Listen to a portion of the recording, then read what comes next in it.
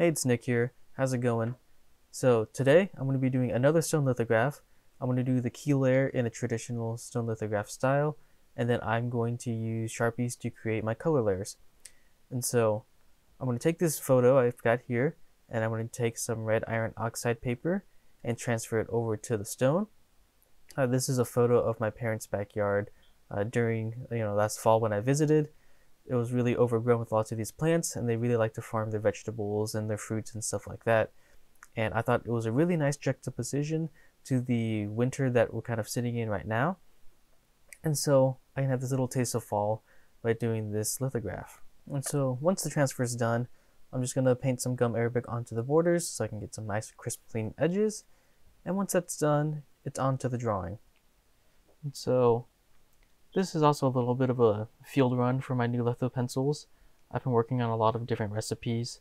They've gone through some testing, but I haven't really kind of done a full drawing with them yet. And so giving those a little try out here. And so I had a lot of fun with this project. This first initial drawing only took me about a day, and it's kind of really fun to just kind of start a project and see some sort of, progress or fruits of your labor after just a day. So I guess I'll just talk about what happened to me this past 2 weeks.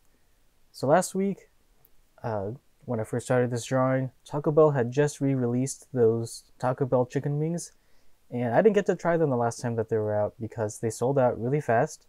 Probably not for the better, but I heard many terrible things about them, and so I figured I'd have to try and see it for myself. So I went out to Taco Bell, and I got the wings, and I gotta say, they were better than I was expecting. It's probably definitely like rat meat or something.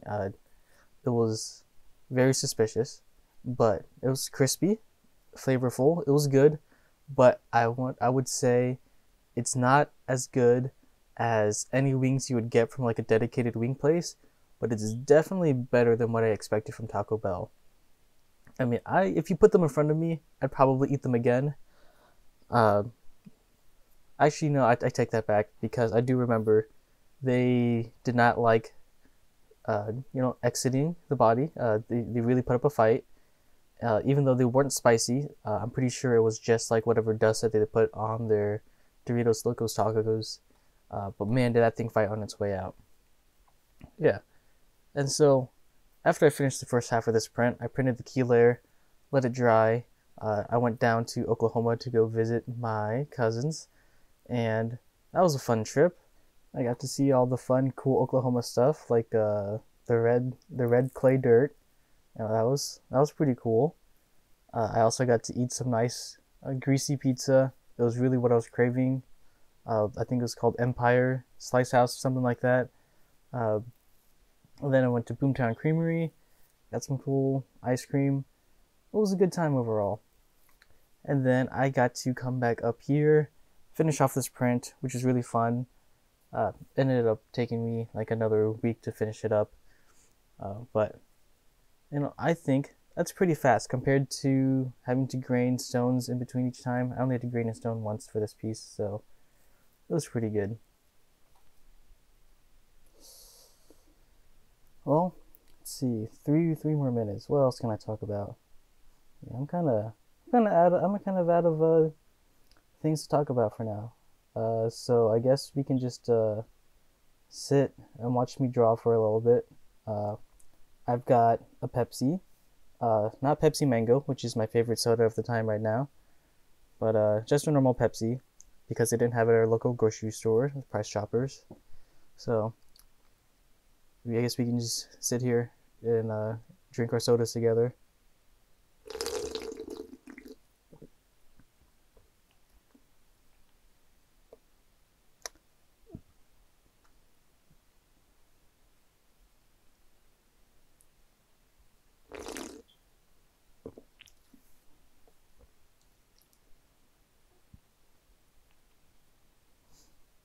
I remember while I was drawing this, I had to really resist the urge to just kind of like lean and hunch over the stone because that's probably what I would normally do. This stone's only about 6 inches by 8 inches, so I would consider that a relatively smaller scale. drawing. I'm really used to just kind of hunching over, wearing my jeweler's goggles, and just kind of staring at all the tiny little detail on the piece that I'm working on, kind of carrying over from my wood engraving and kind of lino cut days. But I found that it's very hard to record while you're doing that, so I'm trying my best to just kind of sit up from afar, focus my eyeballs, and just kind of get the drawing done.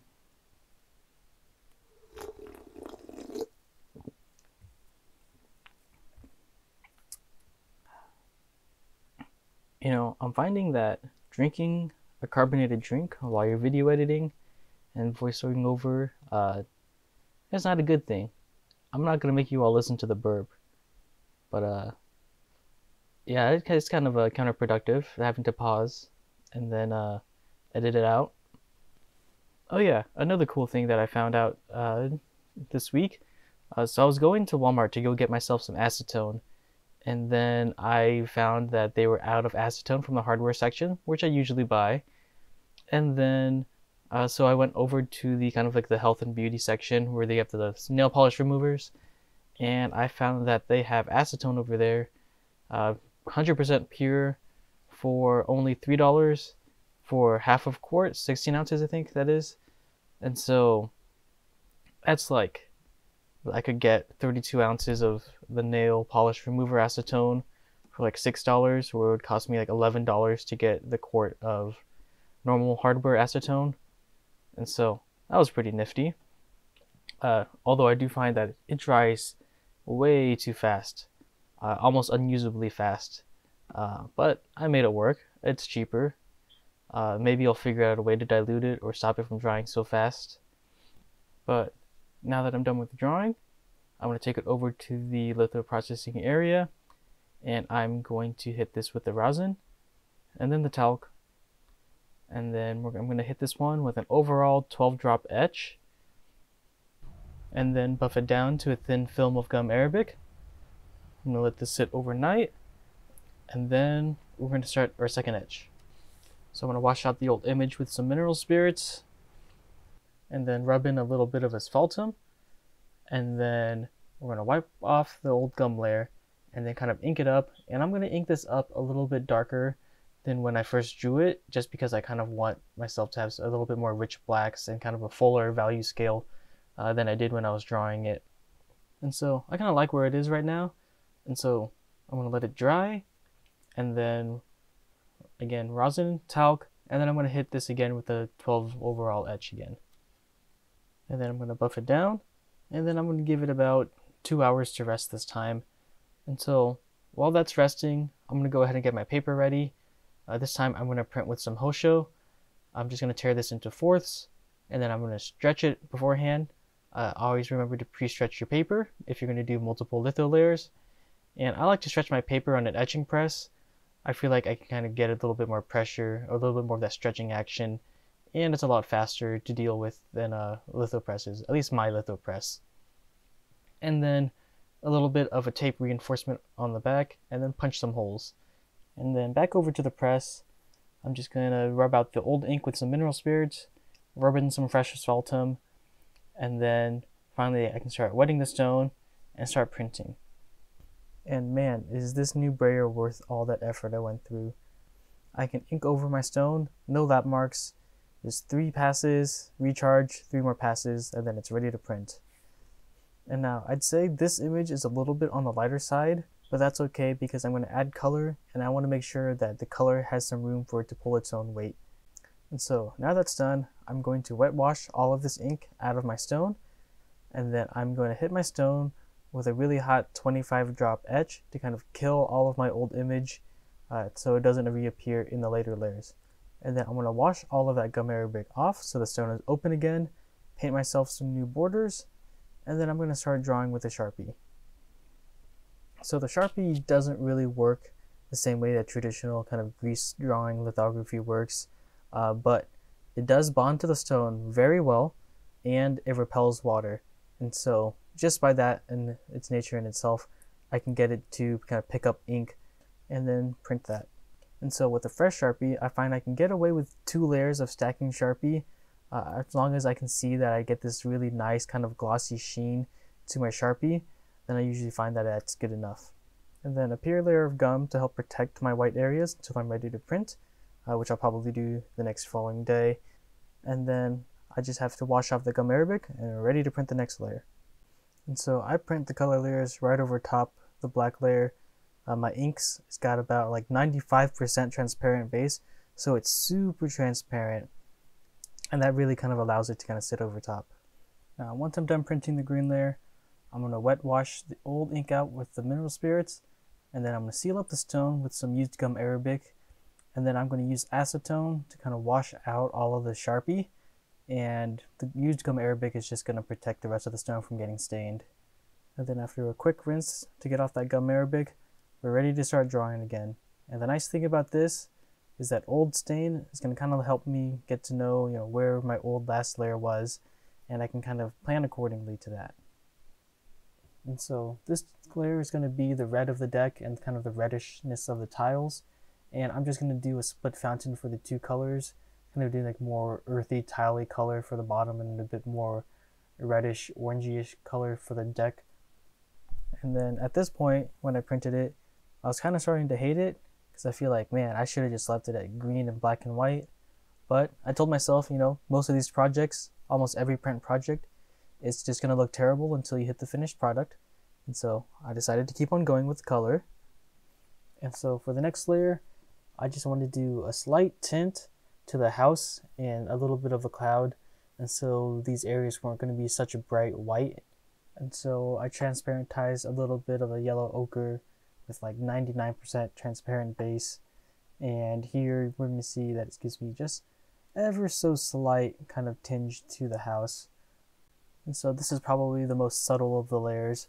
You probably won't even be able to notice too much of a difference, although up close and personal, it adds just a little bit of kind of like a nice balancing.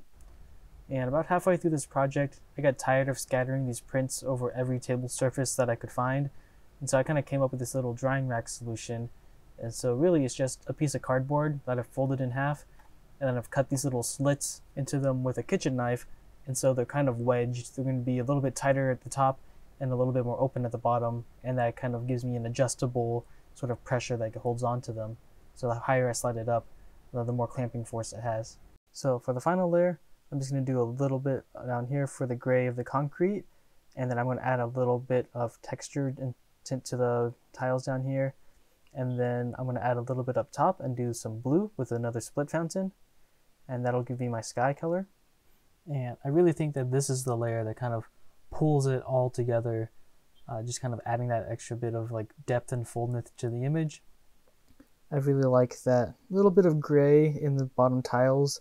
It really makes it look not flat. And that little bit of blue in the sky kind of gives me that nice crisp line across the top that I really enjoy. Now I'm going to trim off the excess border. I'm going to do about an inch on the bottom, and then I'm going to do about 3/4 of an inch on the sides. And there you have it. A nice little fall time homage. Really missing fall right now. I really don't like this cold. Hopefully I'll get to do another one of these if it starts snowing. We haven't had a lot of snow this year, so I don't know if I'm going to get around to doing a snowy version of this. But if you like what I did, or you learned something new, thanks for watching. I'll see you next week.